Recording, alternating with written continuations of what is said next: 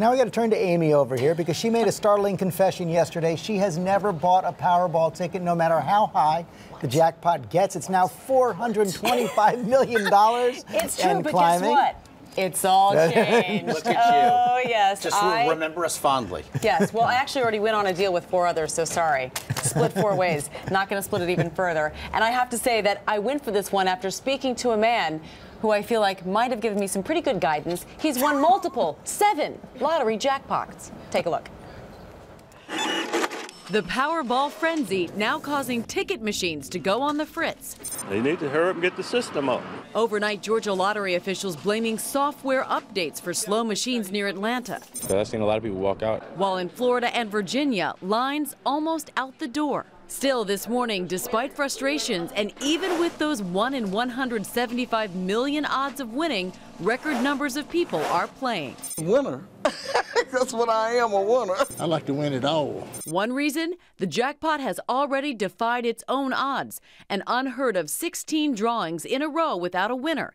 Ticket sales for tomorrow alone could now top $214 million. There you go, and good luck. Thank you. And while lottery officials and just basic math say it's impossible to increase your odds, people still love to try, which is where Richard Lustig comes in.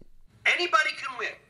It depends on whether you want to be serious about it. He's defied the odds, not once, but 7 times. Even writing a book about his jackpots. His unscientific suggestions? Pick your own numbers. Don't let the machine pick for you. Then do your research. Check online to see if your numbers have already won. I choose my 10 sets of numbers, and then I want to go on and keep trying. Do I keep those 10 sets of numbers? Absolutely. Andy says buy, buy, buy. Buy as many tickets as you can afford. Even lottery officials agree with that one. The more tickets sold, the better odds someone will win. So will it be me? So, where do I play Powerball? After a few first-time player hiccups. Wait, I pick 5 up here and 1 down here. Is that what he said? I'm ready for my jackpot. I just know 425 million. One of these. Yes.